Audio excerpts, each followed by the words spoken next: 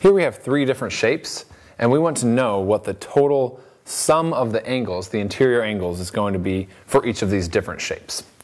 So to do that, we need to look at the basic formula to determine what that is, or we can look at an individual case.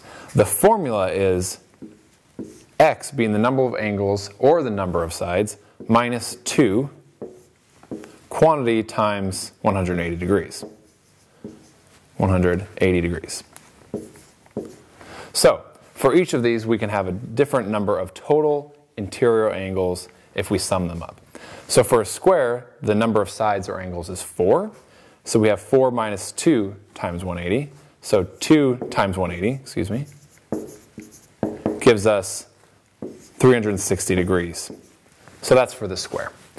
For a 1, 2, 3, 4, 5, 6-sided shape, we have 6 minus 2, so 4 times 180.